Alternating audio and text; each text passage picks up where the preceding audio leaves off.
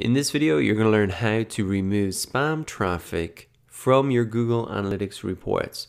So as you are looking at your acquisition reports, you may see that especially in the referrals section and report, you might notice some websites that look a bit strange, that are sending you high volumes of traffic, but that their bounce rates are extremely high and they're not engaging with the site at all.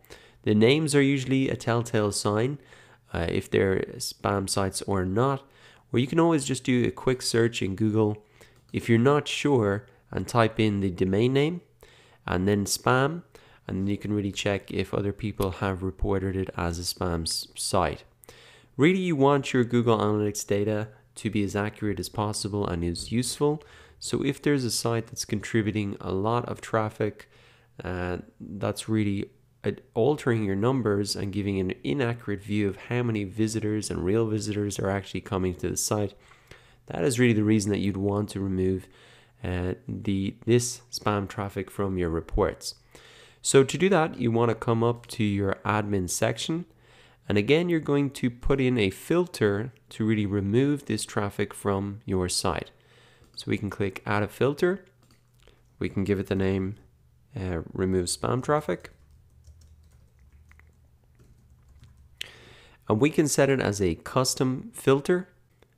We can then set the filter field to campaign source, and then we can put in the name of the spam site there.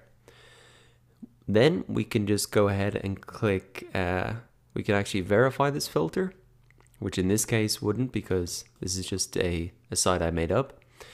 But then to really save the filter, you can just click save. Now, one thing to note is that this filter to filter spam traffic in any filter on Google Analytics does not apply retroactively, meaning it won't be removed from your reports up to date, but any reports going forward, that traffic will be filtered out of it. So usually it's good to maybe leave it a day or two and then come back and make sure that for those last 2 days that site isn't showing up as any referral traffic.